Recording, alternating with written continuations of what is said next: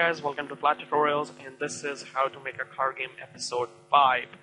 And I want to introduce one new thing to you guys, that I've created this post on Unity forums. The link of this post is in the description, and if you have any problems with the script that I'm creating in every episode, you can get that script directly from here. I created in episode 3, I created this script, then you can just click on select all lines and you can copy that script and test it out. The camera script is here, and when this video will gonna complete, I'm gonna post everything related to this video under this thing. So let's get back to the coding. Alright, now today what we're gonna do, we're gonna make these car wheels spin, and so the code that we're gonna be writing, all the code that we're going to be writing are going to be inside of the car controller script. So let's open it up.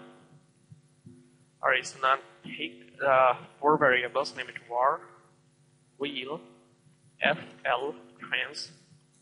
There's going to be a transform variable. Now copy this whole thing, paste it, name it fr, and then copy this complete thing, paste it, name it rl, rr, done. Alright, now let's go on to the Unity. And now when you go to the car, you can see we have 4 empty variables over here. Now we need to assign them. Just go onto the wheel transforms and drag all the transform wheel transforms over here.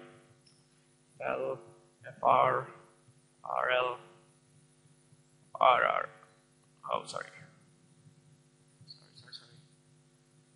RR. Alright, now let's go over here and create a function update. Create function update. Function update. Okay. Now we have to rotate a transform.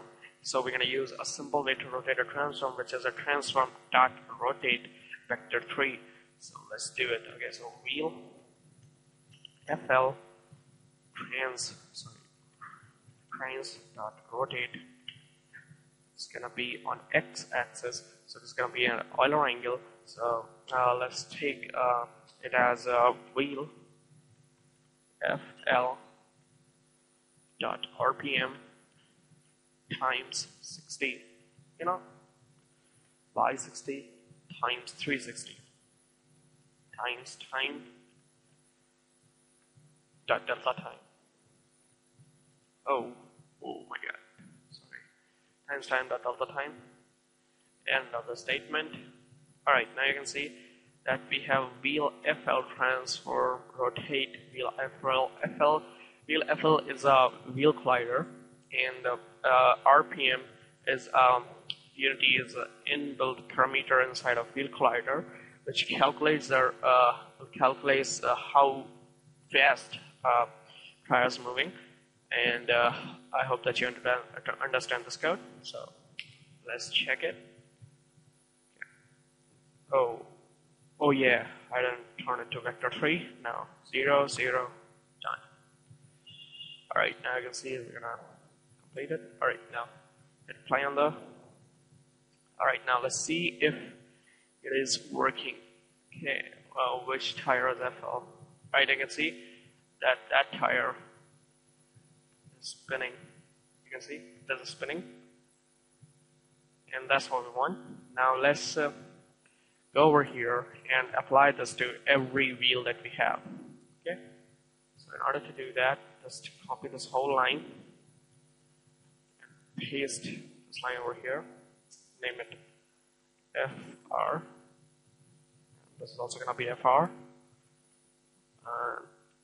Copy this whole thing, paste it. It's going to be, it's going to be RL. This is also going to be RL. This is going to be RR. This is also going to be RR. Now let's test it. Let's hit on play. Let's see. You can see working pretty cool.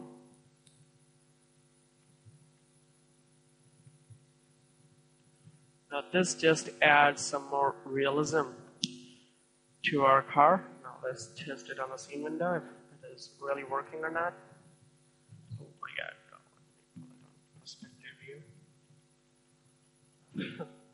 It's kind of funny chasing a car like that. Alright, now let's go and talk to you.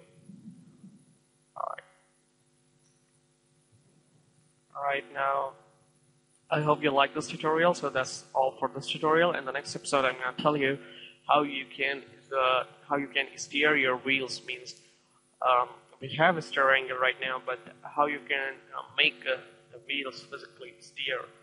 Okay. So for that, I'll teach you that in the next episode. Till then, goodbye and do all the good stuff. Like, comment, subscribe, and yeah. So bye.